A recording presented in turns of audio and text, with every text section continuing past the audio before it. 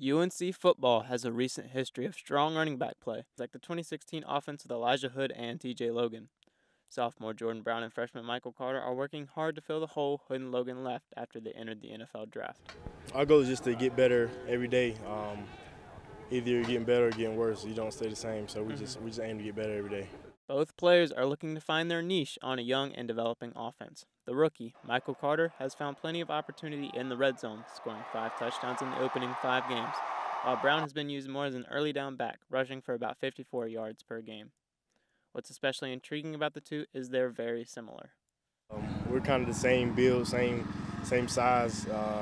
We both have quickness and agility, and it's like when one goes in for the others, it's pretty much, I think it's like the same guy going in.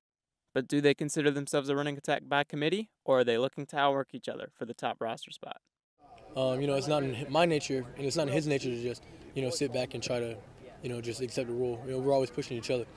And at the end of the day, no matter what happens, we're better for it. This allows both running backs to set goals for themselves as they try to contribute to improvement every week. I want to be the best player I could possibly be, whether it's, just a great role player or, freshman All-American. With these kind of expectations, it's going to be interesting to watch these two running backs as the season progresses. I'm Adrian Walker, reporting.